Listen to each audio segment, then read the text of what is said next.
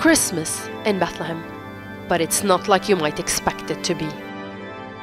No thousands of people turning up at Manger Square in the city, no Christmas carols, no festivities. Instead, a display of togetherness by Palestinians in Bethlehem, showing they are one with Gaza. In the aftermath, a living genocide, ravaged, blood.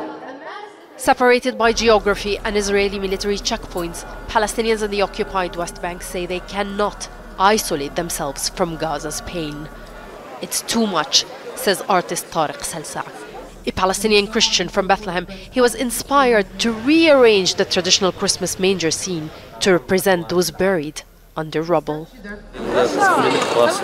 Virgin Mary in the historical Christmas story is joyous. Here she is, tilting her head down, and the baby is wrapped in a coffin, reminding us of the scenes coming out of Gaza. It's open for interpretation if you want to imagine the child being dead or alive. The star in the Christmas story guides the three wise men to Bethlehem and has been recreated here, but now reflects the realities of Israel's bombardment. These are the three wise men who have brought in expensive gifts to baby Jesus. Instead, they are holding white coffins. This represents the world leaders who, instead of helping people in Gaza, are sending them coffins. 12 months ago, it was a different scene.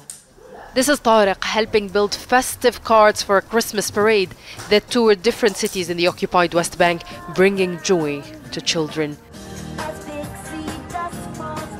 This year, people in Bethlehem want to remind the world their children are being killed, injured, starved, and displaced. This can be considered the most silent entrance of the Latin Patriarch of Jerusalem to the Nativity Church in Bethlehem. Usually when he arrives here, this is basically the announcement of the beginning of the Christmas celebrations. Today the silence can be heard.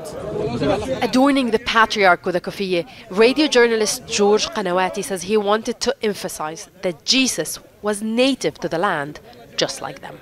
We are here to pray, but also to ask not just for the ceasefire. Ceasefire is not enough. We have to stop these hostilities and to turn the page, because violence generates only violence. And the message of Christmas is not violence, it's peace. Palestinians say the first day of peace will be the last day of Israel's occupation. Nida, Ibrahim, Jazeera, Bethlehem, the occupied West Bank. Make sure to subscribe to our channel to get the latest news from Al Jazeera.